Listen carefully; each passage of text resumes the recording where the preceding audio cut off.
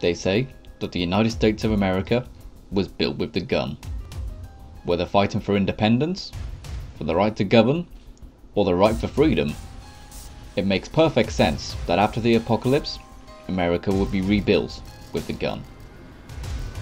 Welcome to the Weapon Vault. In this video, we're looking at a popular sidearm that no wasteland wanderer should be without. An automatic handgun that is highly customizable and has a less than common caliber. This is the 10mm pistol. The 10mm cartridge is not the most popular round in the world, but it is a real world caliber, filling the gap between 9mm and 45 ACP. Fast and hard hitting, it is the ultimate middle ground pistol caliber. It was developed in 1983 and is widely regarded as a hunting pistol round, but is also seen used with police forces and a small time with the FBI.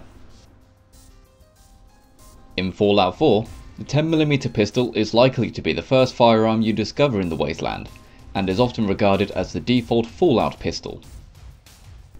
The 10mm pistol is in the middle ground of handgun damage and can take out many lower level enemies with just a few shots, such as blowflies, mole rats, and even a few well placed shots can take out a raider before he has the chance to raise his weapon. It contains 12 rounds in the magazine as standard and can be reloaded in a sprightly 1.7 seconds. The strength of the 10mm pistol is its versatility. With a huge collection of modifications for the 10mm pistol, you can make the handgun that's perfect for you, with modifications that include extended magazines, custom sights, and even a fully automatic mod to make the ultimate sidearm. It's very easy to aim using the iron sights, however I do highly recommend using red dot sights to help you aim and take out long distance targets.